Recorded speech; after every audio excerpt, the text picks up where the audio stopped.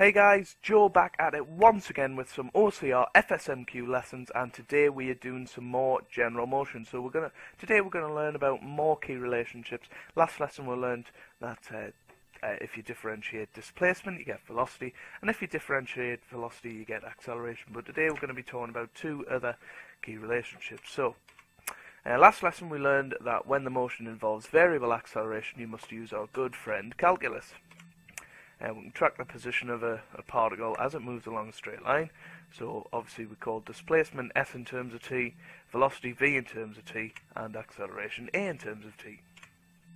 The two more key relationships you need to be aware of. So they're the ones that we learned last lesson. If you differentiate S with respect to t, you get v, and if you differentiate v with respect to t, you get a.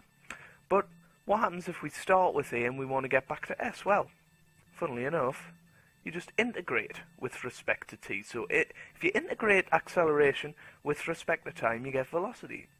Similarly, if you integrate velocity, you will get displacement. And that all works off velocity time graphs, if you're familiar with them. The area under the graph is the displacement, and a couple of lessons ago we talked about how integration is really the study of area under graphs and under curves. So that's where that comes from, just if you're interested. But yeah, they're the two key points from today. If you integrate a, you get v, and if you integrate v, you get s, and differentiate from last lesson.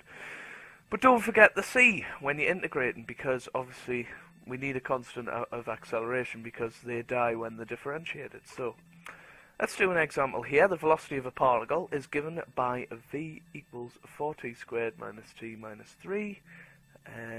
When is the particle at rest? So we know that a particle's at rest when the v equals 0, so we'll set our equation equal to 0 and we'll solve it. So 4t squared minus t minus 3 equals 0, and we'll solve that. It might factorise, it does.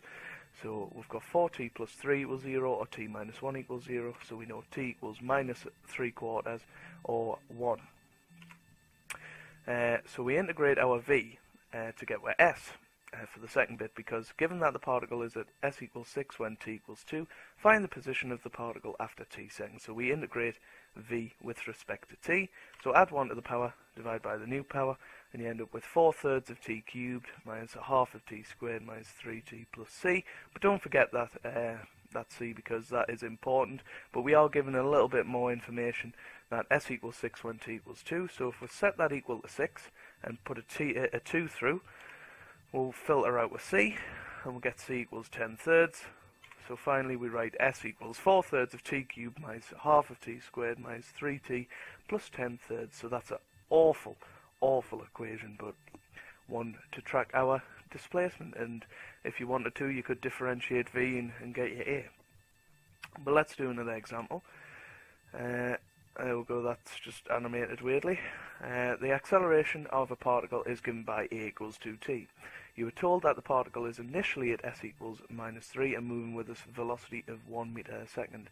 Find expressions for the displacement and the velocity. So a equals 2t. Remember, if we integrate that a, we can get with v. There you go, like that. Don't forget your c. Add 1 to the power, divide by the new power, so it'll be 2t squared over 2, but 2 over 2 is 1, so we just cancel that away and call it t squared, plus c. But we're given some information that it's initially moving at 1 meter per second. So if we set with t equal to 0, we can set with v equal to 1. There you go. Remember, initially means when t equals 0, so v equals 1.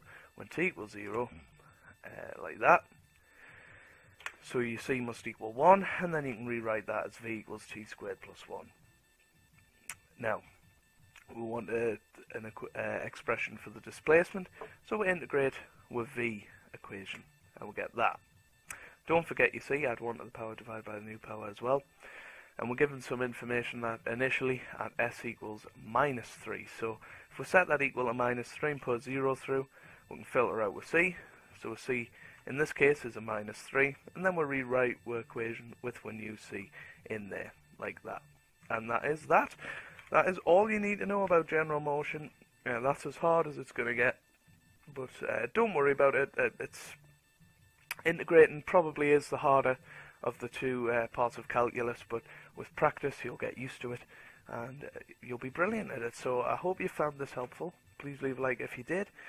Comment down below your feedback if you did find it helpful, and if you have any more questions, leave them down below. In the next lesson I think we're going to move on to trigonometry, so it's a bit of GCSE revision because we're going to be doing soccer tour, cosine rule, sine rule, all stuff like that. The new stuff with that is the trigonometric identities, but we'll get onto that later.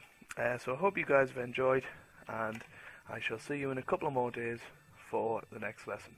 See you later.